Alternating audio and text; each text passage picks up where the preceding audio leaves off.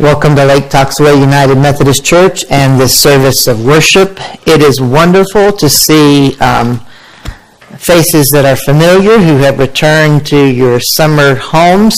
It's also wonderful to see first-time faces, and we're glad you're here. If you're visiting, please feel welcome. If you are here and living in this community, we hope you'll participate as one of us today and know that this is a place where you can be welcomed as a fellow pilgrim following Jesus. I do have two announcements I want to make, and then another one. The first one is just to draw your attention to the altar and the flowers that are in memory of Ellen Gasparoni by Sam and Marilyn Gasparoni. The second announcement is to ask those of you who use hearing-assisted devices, and if you have a T setting, you turn that hearing aid to T, and I'm being broadcast directly to you. Some of you are wearing the headsets. Well, last Sunday, because I don't want you to hear me singing, I try to turn it off during the singing of hymns and things like that, and I had the microphone turned off during the sermon, and you couldn't hear me. So if I have it turned off, just because what I say may be important occasionally, and I'd like you to let me know that. The final announcement, we obviously, many of you may not know this, but Mother's Day has roots in the United Methodist, or in the Methodist tradition. It was a Methodist woman and her mother who conceived of the idea of Mother's Day and who wanted to recognize mothers in a special way. It's gone into a $80 billion industry. I hope some of you have planned to take your wife out to lunch or dinner or something later today. If you haven't, you better plan fast. But more than that, we all had mothers, and we are thankful, especially those who had mothers who were able to love them and nurture them in a Christian home. Some of us did not have mothers who were able to do that. And so we are thankful for those women and individuals who nurtured us in place of our biological mothers. I'm one of those. I did have a biological mother who I had for many years, but because of issues and illnesses, she was really not able to be a mother. So I was gifted with wonderful women in my life to love me and care for me.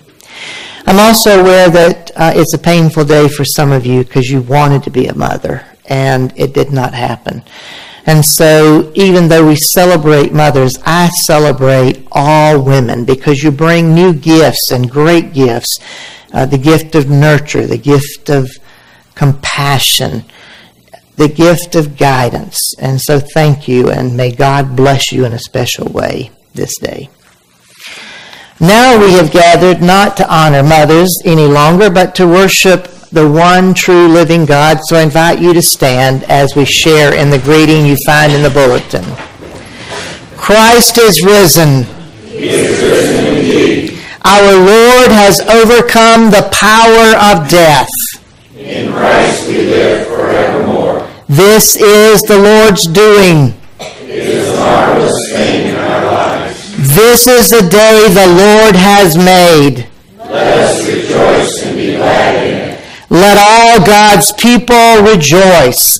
Alleluia, amen, alleluia. Praise the Lord. And our hymn of praise is hymn number 304.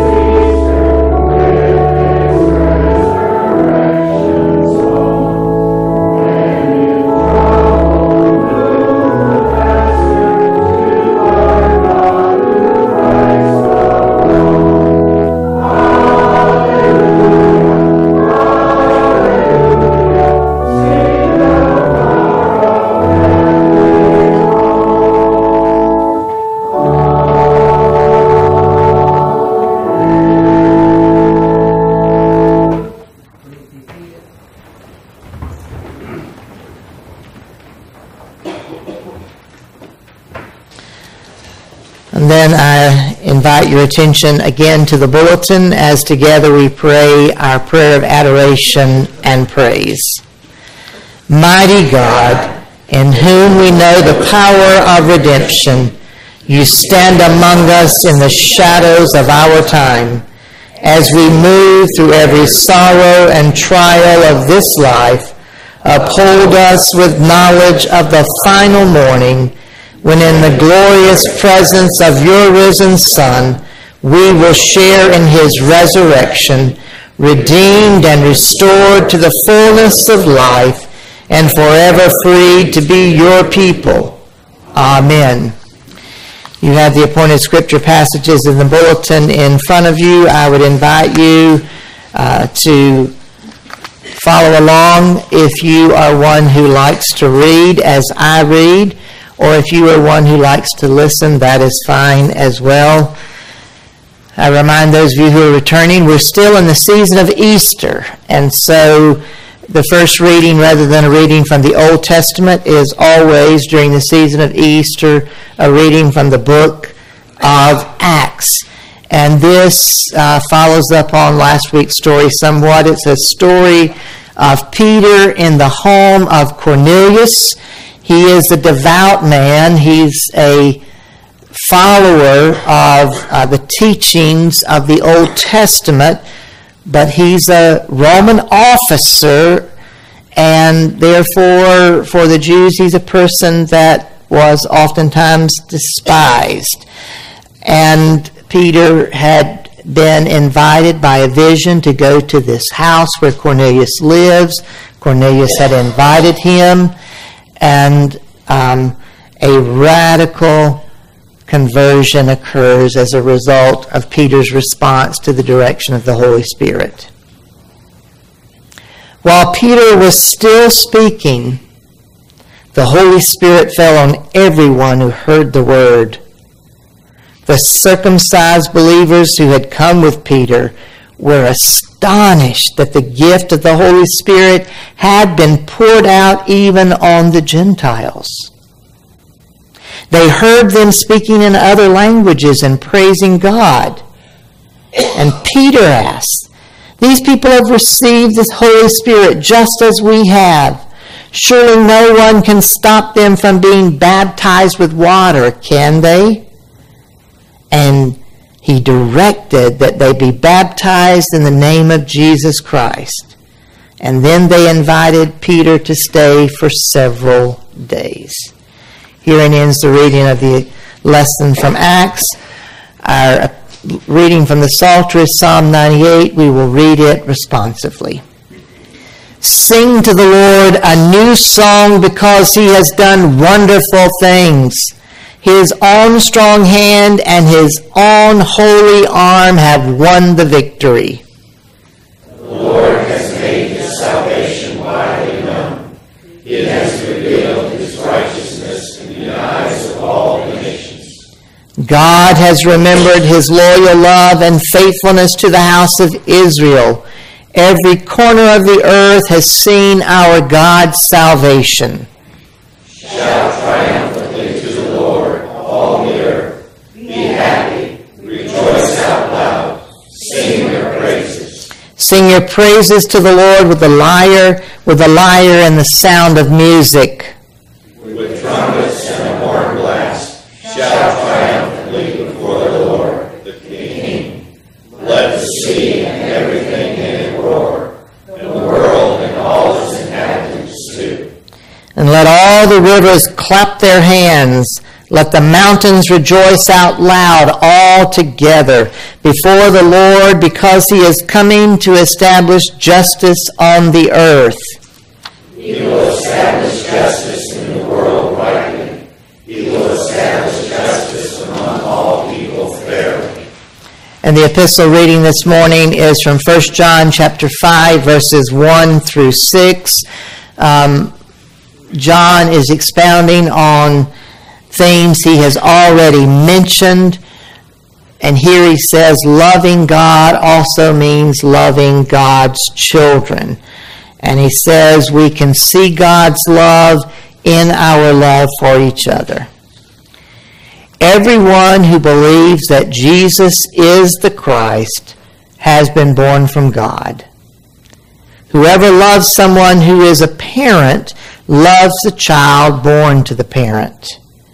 This is how we know that we love the children of God. When we love God and keep God's commandments. This is the love of God. We keep God's commandments. God's commandments are not difficult because everyone who is born from God defeats the world. And this is the victory that has defeated the world, our faith. Who defeats the world? Isn't it the one who believes that Jesus is God's Son? This is the one who came by water and blood, Jesus Christ. Not by water only, but also by water and blood. And the Spirit is the one who testifies, because the Spirit is the truth. Herein ends the reading of the epistle lesson. Will you please stand for the reading of the gospel? We continue in that lengthy final discourse that Jesus had with his disciples before he went to face his trial, his crucifixion, his death, and his burial. And this is after the Lord's Supper, and Jesus is continuing to teach his disciples some of the important things he wants them to hold and to remember. So he says to them here in this 15th chapter, "As the Father loved me, I too have loved you. Remain in my love. If you keep my commandments, you will remain in my love, just as I kept my Father's commandments and remain in his love. I have said these things to you so that my joy will be in you and your joy will be complete. This is my commandment. Love each other just as I have loved you. No one has greater love than to give up one's life for one's friends. And you are my friends if you do what I command you. I don't call you servants any longer, because servants don't know what their master is doing. Instead, I call you friends, because everything I heard from my Father I have made known to you. You didn't choose me, but I chose you and appointed you so that you could go and produce fruit, and so that your fruit could last. As a result, whatever you ask the Father in my name, he will give you. I give you these commandments so that you can love each other." This is the word of God for the people of Christ. Thanks be to God. Remain standing as we sing our hymn of preparation, number 467.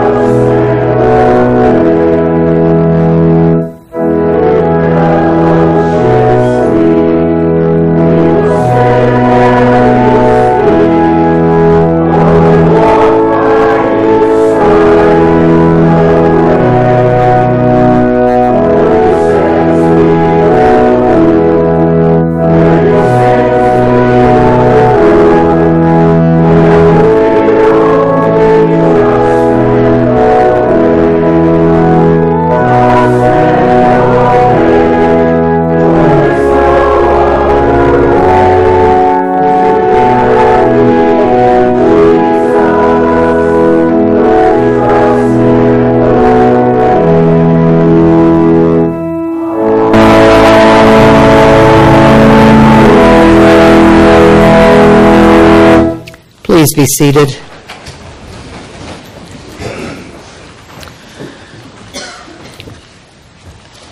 Ruth, I think you must have seen my manuscript, because that was perfect for the sermon. I know you didn't see the manuscript. She looks at the text each week and chooses appropriate hymns, and it's always exciting to me how God's Spirit works through me and Ruth and through others to make things have a theme. Will you pray with me? Loving God, your grace is always present with us, and the invitation to love is an invitation that sometimes is rather difficult and at other times quite easy. May the words of my mouth and the meditations of our hearts lead us to understand your command to love one another. In the name of Christ, I pray. Amen. And yes, I did overlook the prayer of confession, so we'll use what I just prayed and not do that.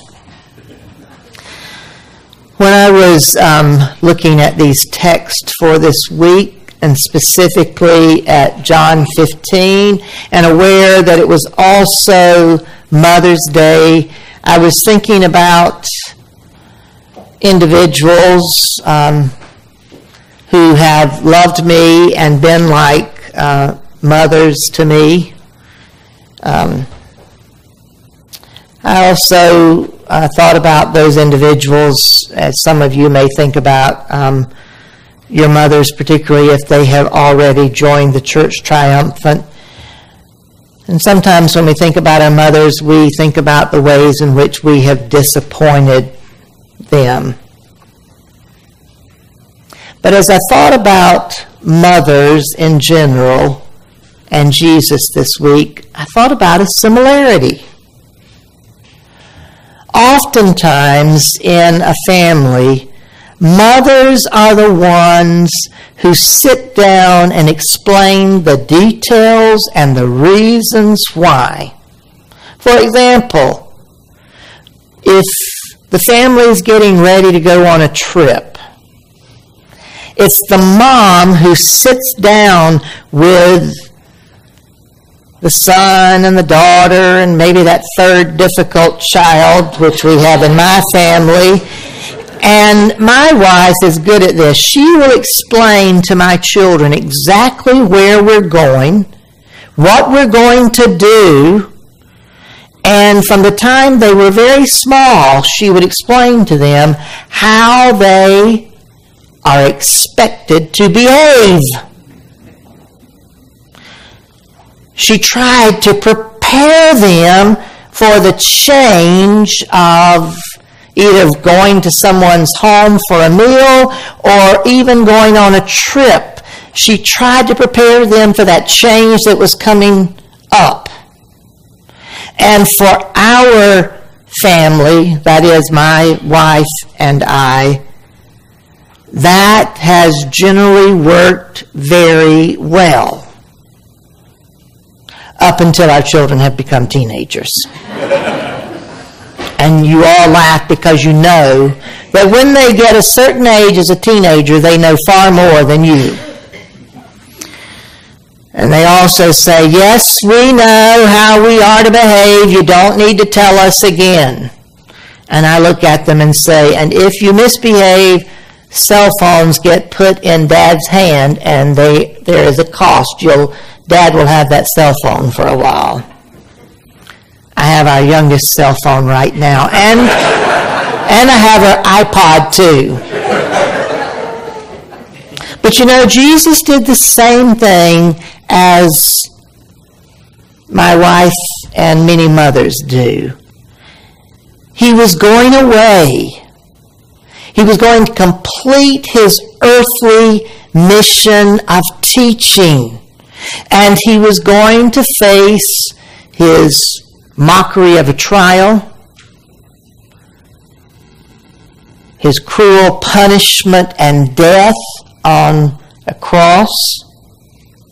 And yes, we know he also was going to be resurrected. But we also know that Jesus stayed only for a while after his resurrection, and then he ascended to the Father. And so he was preparing in this long section of John's Gospel. Jesus prepared his disciples. He explained to them where he was going, how he was going to go. He explained to them what was going to happen, and that he's going away, and that he's going to send the Comforter, the Holy Spirit, to be with them. But he also lays out some expectations of his disciples. In this gospel lesson this morning, which is in that final discourse, if you go to seminary, they'll teach you it's called the final discourse. In this section, Jesus lays out a teaching about love. And for me, it seems a little bit odd that Jesus lays out that teaching. I mean, who of us thinks we need to be educated about love? We know what love is. Love is having good feelings about somebody else. Love is when something makes us happy and fulfilled. We all know that, right? This is yes. Are you awake? I mean, we've learned from Walt Disney World what love is. Not Walt Disney World. Walt Disney what love is. Love is something you feel. It's in your heart. And we don't need education about that.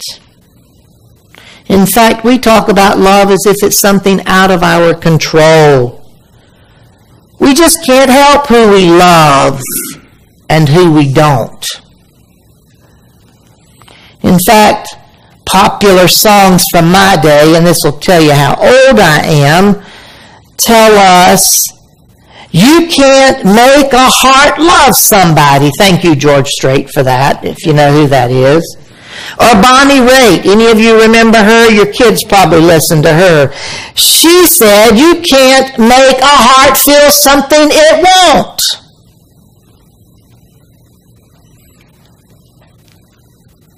And then we all learned that song, what the world needs now is love, sweet love. We talk as if we're at the mercy of our hearts. The mercy, if you will, of love. If we love someone, great. And if we don't love someone, tough.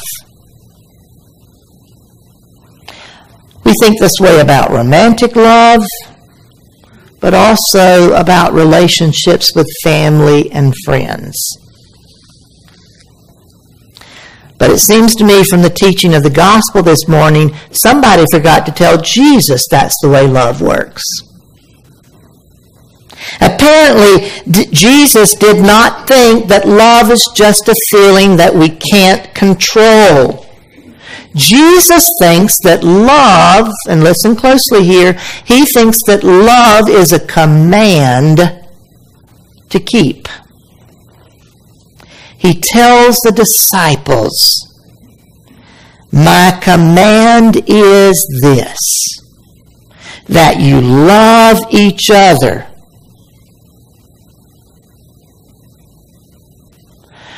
And I'm putting myself in the place of the disciples, and I'm one of those they are thinking, doesn't he know how difficult it is to love some of these people?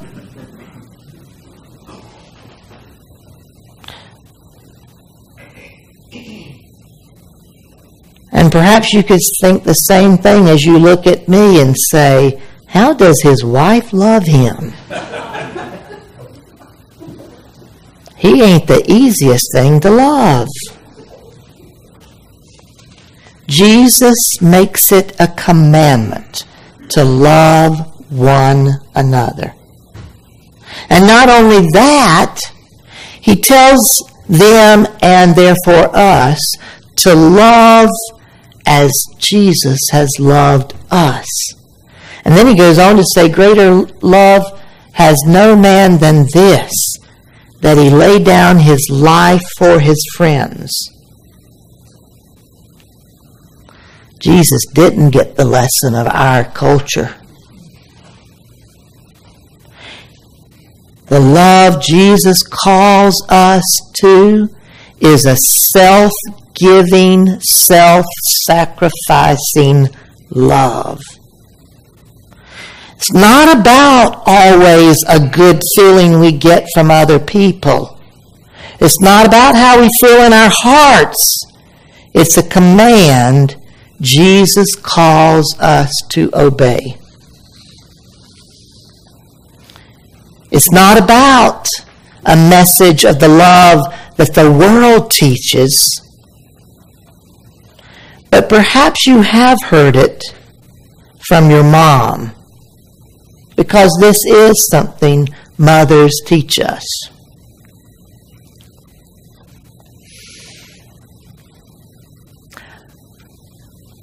I have said it many times from this pulpit, how fortunate I am that my wife and I found each other, that we did find romantic love, that we did commit to each other in a Christian marriage, and that our love has grown in new and deeper ways than I ever imagined 26 years ago.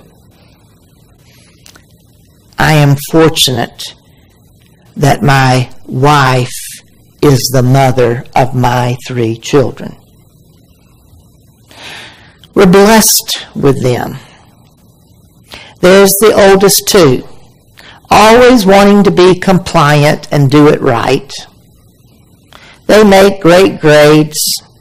In fact, my oldest is going to Virginia Tech. Are there any Hokies out there? She's finally made the decision.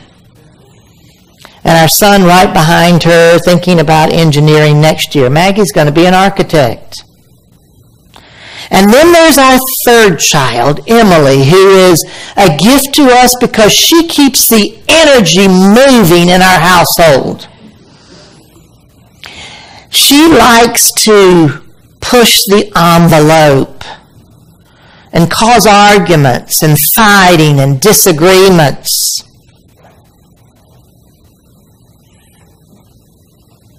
And Thursday night at my home was not fun. And at one point, my 2 oldest were saying, "We hate her." And she was saying back even more vehemently how she didn't particularly like any of us. And my wife said to all of them, "Look, we don't have to like each other all the time. There is not a commandment for that. But there is a commandment that we love one another." And so we will not say that. And if it's said again, punishment is getting ready to happen. You can say, "I don't like the way you're acting. I don't like what you're doing." But we will not say, "I hate you." That is the command my wife gave to my children. And mothers, fathers, you gave that command to your children too, didn't you? Right? You remember the days? Thank you. We're not alone. It ain't fun. In fact, what's hard is that they don't like you very much at that point when you're enforcing that rule, and you want to make them like you, but you have to remind yourself that you can't make them like you. You've got to carry out the punishment that you have said you're going to give them. Jesus commanded us that we are to love one another. The Father loved Jesus. Jesus loved us, and when we are loved by Christ, we are called to love one another. We don't have to look within ourselves and find the strength to love others. We look to the divine love that flows from the cross of Calvary, from the resurrection of Easter. Yes, from Jesus to us. And we are able to love when we realize that we are loved first. Whether we're a scoundrel, whether we're that agitating third child, or whether we're that perfectionistic first child. We are loved by Christ. And because of that, we are able to keep the commandment to love one another.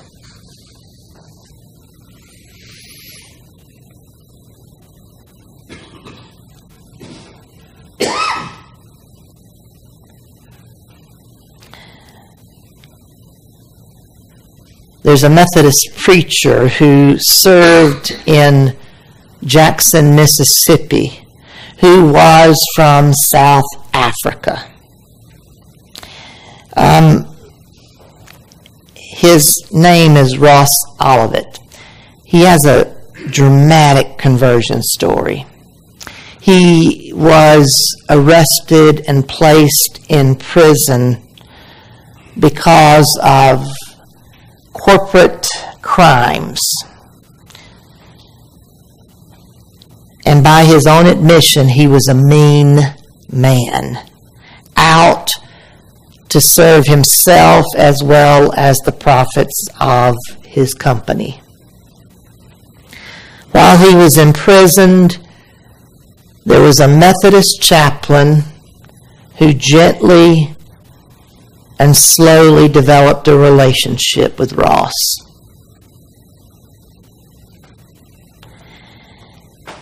And as a result of that, Ross one day accepted Christ and became a Christian. He went to seminary. He eventually became a pastor. And he finally, at the pinnacle of his Christian career, became a president of a seminary. He had a radical transformation because he became a loving, generous man. Before, he was living in a dog-eat-dog world. He was just trying to take care of himself. But once that he learned God loved him in Christ, that Jesus had given everything for him, he was set free from himself and free to love others. We don't love others with this demanding love because we are nice people. We love because we are first loved.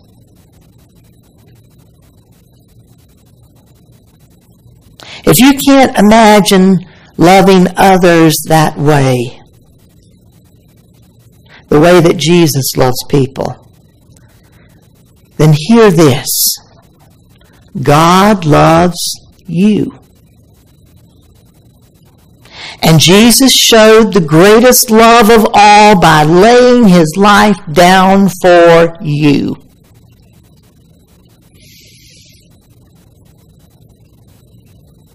And Jesus gave us the gift of his friendship. He called us, his disciples and us, his friends. And he gave us a commandment. In this lesson, in the final discourse, this is the first time Jesus calls his disciples his friends. Before they were students, now they're friends. And he gives them this commandment: to love one another. He's shown them so many things about God who heals people, about what God's fulfillment of Scripture is. But ultimately, he gives them a commandment to love one another. Now, Jesus has also said, the Father will give you whatever you ask in my name. That sounds like the kind of stuff I want.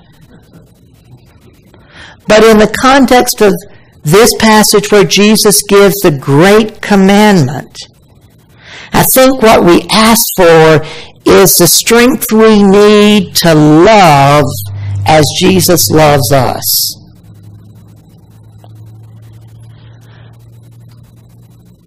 I remember in the church I grew up in, when the offering was taken, one of the ushers was appointed to pray.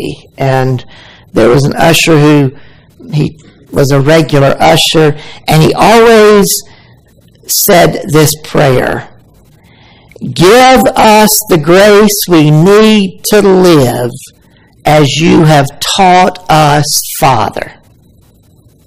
That's the kind of prayer I need to pray. That's the kind of grace God will give as we seek to love as Jesus commands us.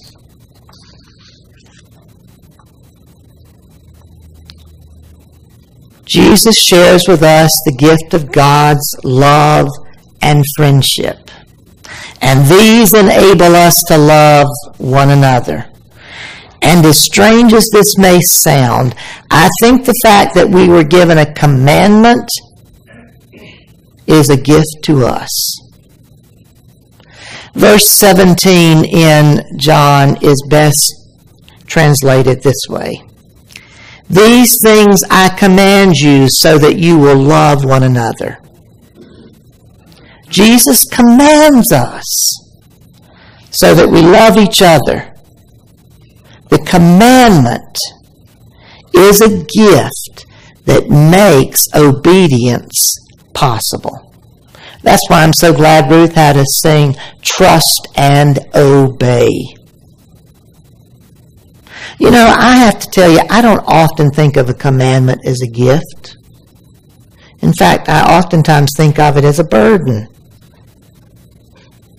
I don't like to be told what to do. I want to make my own choices. But you know, having choices sometimes becomes rather frustrating. I mean, just go to the grocery store and gaze up at the cereal wall. I feel completely overwhelmed. And do I believe what's on that cereal box? I mean, that's why I eat Kashi cereal now, because it's supposedly better for me, even though it tastes like sawdust. It's just been packed together. But supposedly it's got all this great protein.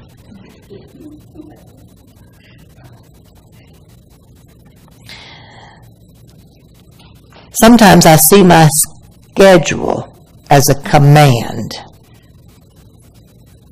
And I have to make myself do some of those things.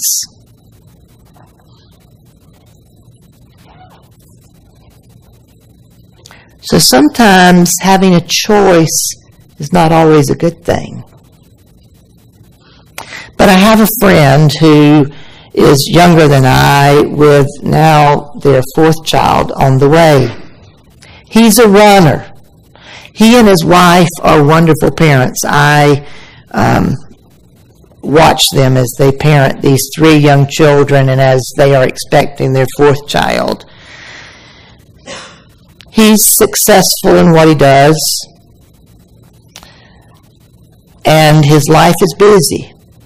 They have to juggle their schedule a lot, and they have to struggle to keep their budget in balance.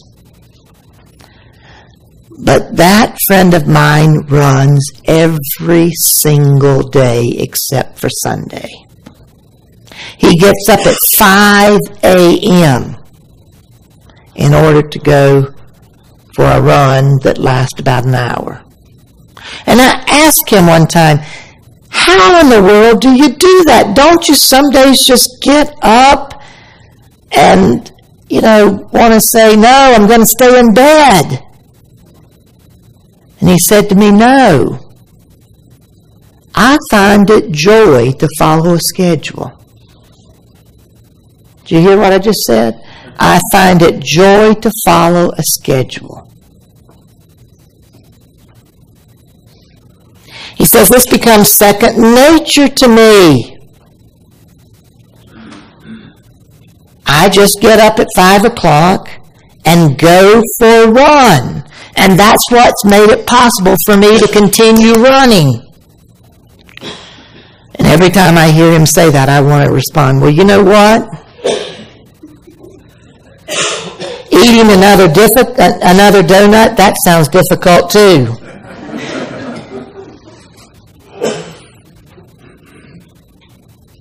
Maybe if we stop seeing Jesus' commandment to love one another as an option and instead hear it as a commandment, it won't feel like a burden, but like the easiest thing in the world. Maybe over time, as we follow the commandment to love one another, it won't feel like a choice we have to make. It will become a gift that we follow. It might become the easiest thing in the world. May it be so, in the name of the Father, and of the Son, and of the Holy Spirit. Amen and amen. In response to the spoken word, I invite you to take your hymnals, turn in the back to page number 882. We are using the ecumenical version of the Apostles' Creed, so many of us, even though we've committed it to memory, it's a little bit different. You may want the words in front of you. So page 882, will you stand as we affirm what we believe? I believe in God the Father Almighty, creator of heaven and earth. I believe in Jesus Christ, his only Son, our Lord, who was conceived by the Holy Spirit, born of the Virgin Mary, suffered under Pontius Pilate, was crucified, died, and was buried. He descended to the dead. On the third day he rose again. He ascended into heaven, is seated at the right hand of the Father, and will come again to judge the living and the dead. I believe in the Holy Spirit, the Holy Catholic Church, the communion of saints, the forgiveness of sins, the resurrection of the body, and the life everlasting.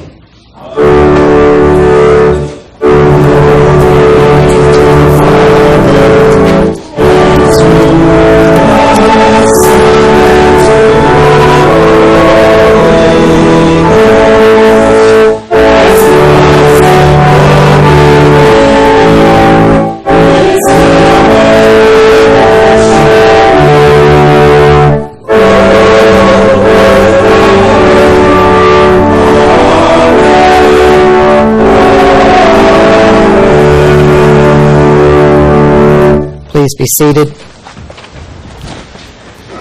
We come to that time in our service where we bring our prayer concerns, believing that God hears and God responds. I'm going to share several names with you, and you perhaps will want to add some names. We continue holding in our prayers Rosie Cantor, that is Marty Young's sister-in-law who is undergoing treatment for cancer. Sue Thomas, it's good to see you this morning, but you and John have been in our prayers faithfully. People can tell you that we have prayed for you weekly, and we will continue to pray for you even though you're in that period of time where you're off treatments. We continue to pray for Tamsin Freeman and her recovery. I've not had an update about how her recovery has gone. Has anyone heard from Tamsin? I think they're planning to be here close to the end of the month. We pray as well for Elizabeth Dice. Many of you know Elizabeth and Kevin, who will be with us in a few weeks. Elizabeth's finished both chemo and radiation and will be doing a monthly injection, but she'll be doing it here in North Carolina. She's going to be here with us for the summer. We also continue to pray for Pat Webb and her recovery. Some of you have asked us to pray for Larry Bricker. We continue to pray for him and his recovery. For Joanne Soray, have I got it right? Thank you. We also are praying for Jerry and Stephanie Callanan. Are they back? They're coming back. Plan to put the house on the market, and they've made a decision to move to be closer to family. We pray that things will go well for them as they get things packed up. Rick, we continue to hold you in our prayers in the death of your mother. There are many others who've had losses recently. We also remember the Jones boy. Why will his first name not come to me? Ryland Jones. Also, many of you learned this week about Connie Costigan's cancer, and so we're praying for her, but she does, sounds like she will be with us later in the summer. Connie lost Bill this winter and now facing some issues herself. All of you, I think, by now know that Sherry Minnick fell this week and injured a vertebra, plans to have surgery on Tuesday. We pray for immediate relief for her, and we pray for Bill as well, who's continuing his radiation treatment. We've lost numerous people this winter, and we remember some of you here in this sanctuary who are here having lost a spouse, and others who will be returning. It's been a difficult winter in the death of so many people connected to this congregation. What other prayer concerns do you have? Yes. Thank you. Other prayer concerns that any of you have? Yes. Henry Fair comes to this church during the summer. Henry Fair, thank you. My sister says praise report, she's doing better with her chemo. Ah, praise God. That is good news. Thank you, Paula. Anyone else? As always, the altar is open as we sing the chorus and prepare to pray. If you wish to join me here, you are welcome to, but you also may choose to stay in your seats as we bring our concerns before God.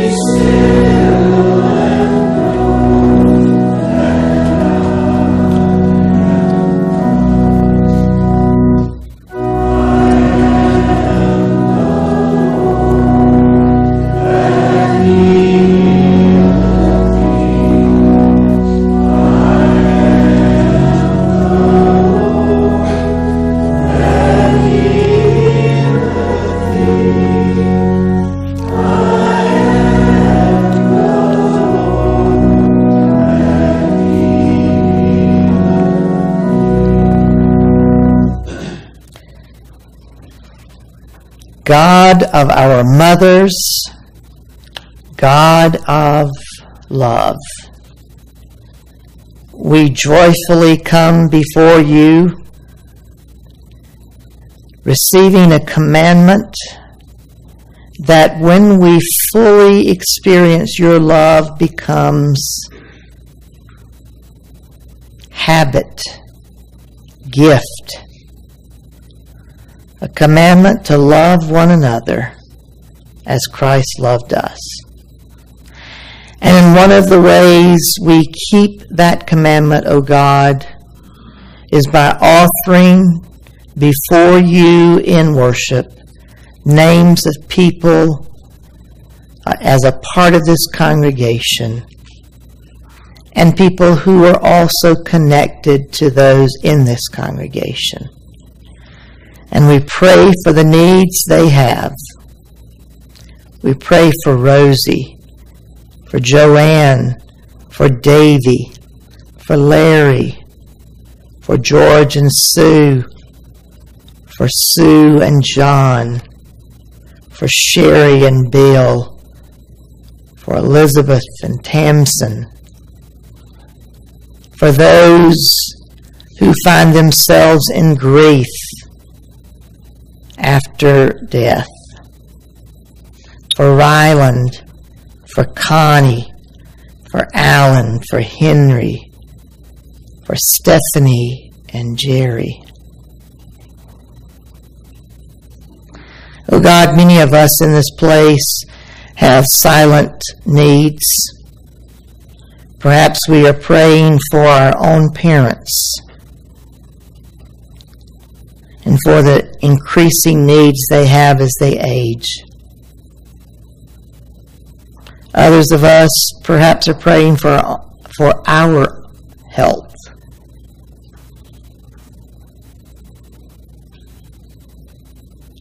Oh God, hear the unspoken but very real request of our hearts,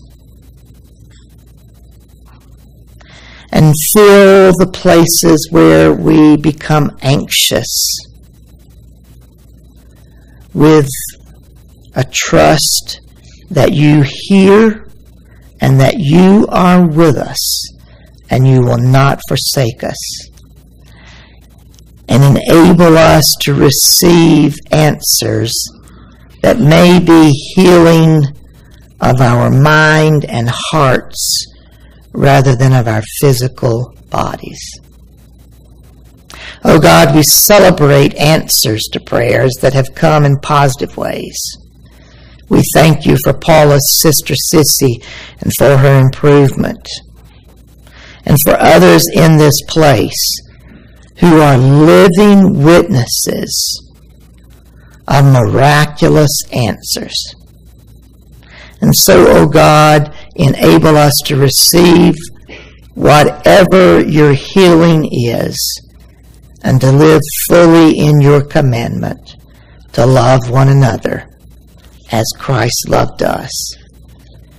It is in his name we pray the prayer Christ taught us to pray, saying, Our Father who art in heaven, hallowed be thy name. Thy kingdom come, thy will be done, on earth as it is in heaven. Give us this day our daily bread, and forgive us our trespasses, as we forgive those who trespass against us. And lead us not into temptation, but deliver us from evil. For thine is the kingdom, and the power, and the glory forever. Amen.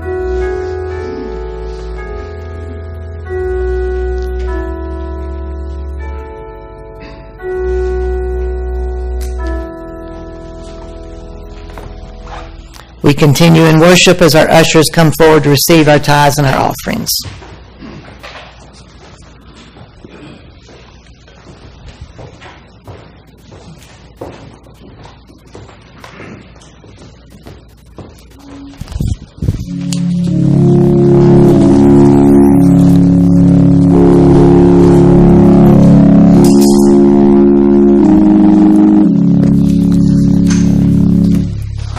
I've heard of a land on the faraway strand. 'Tis a beautiful home of the soul, built by Jesus on high. There we never shall die.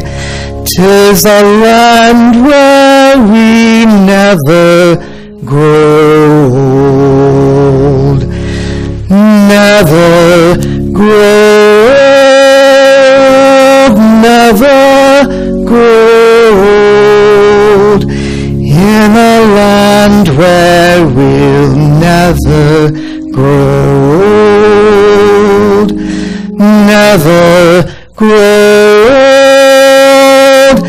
never grow old, in a land where we'll never grow old. In that beautiful home where we'll never more roam, we shall be in that sweet by and by. Happy praise to the King, through eternity sing.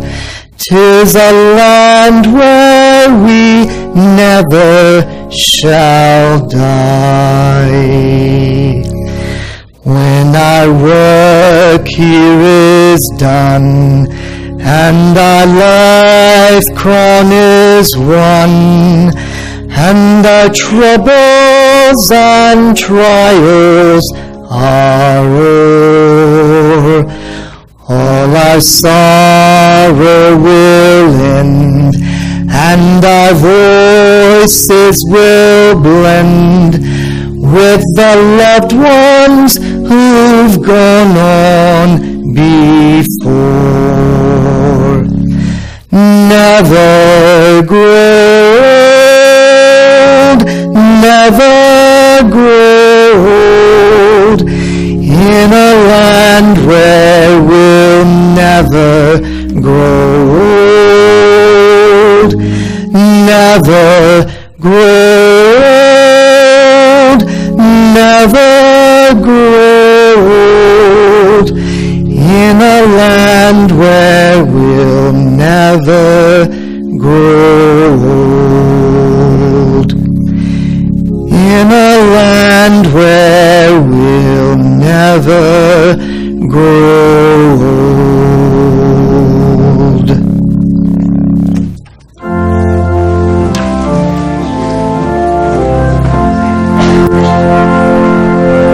Praise God, from whom all blessings flow. Praise Him, all creatures here below. Praise Him above, ye heavenly hosts. Praise Father, Son, and Holy Ghost.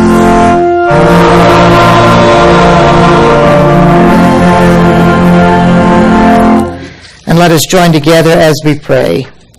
O Lord, we open our hearts to the absolute wonder of your gift to us. The gifts we bring today are but pale reflections of our gratitude. In Jesus, your heart was fully open to us, and through Jesus, our hearts are open to you.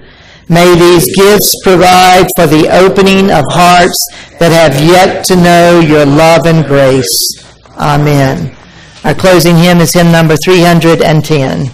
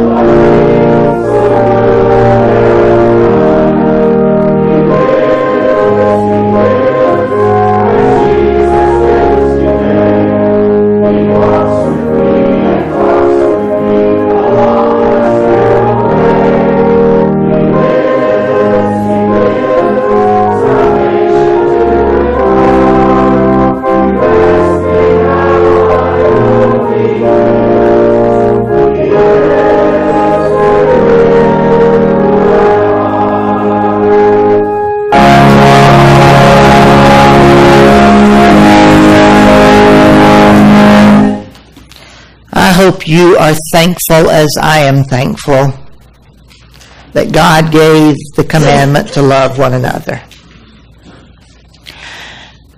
And thank goodness I don't have to generate that. It comes from the love of Christ flowing through me out to all. So may we leave this place loving one another and all those we encounter. Who knows? They may find God's love in us. We go in the name of the Father, and of the Son, and of the Holy Spirit. Amen.